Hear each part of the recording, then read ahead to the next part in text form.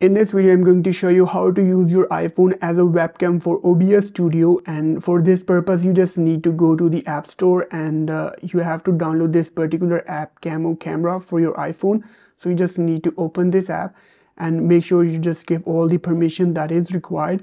So now you just need to go back to your laptop or PC and just download the Camo app for your MacBook or Windows. So guys, once you download the app both for your iPhone or your laptop, you just need to open the Camo app for your iPhone, and you also going to need any this type of stand or tripod. Okay, so now guys, the app is connected. So now guys, iPhone is connected with the tripod. You just need to go to the Camo app on your MacBook and just open the app. Okay, so once you open this app for the first time, you will have this option of your iPhone will appear here. It will open the webcam, but you just need to go to this option or pair device. Let me just reconnect it again, and in this time you just need to go to your iPhone, and now guys, your iPhone is using as a webcam. Okay, so now guys, the iPhone is connected and you have different options. Like for the framing, you can use the wide angle or different type of center stage. All this Apple things work here as well. But now you just need to go to the OBS Studio.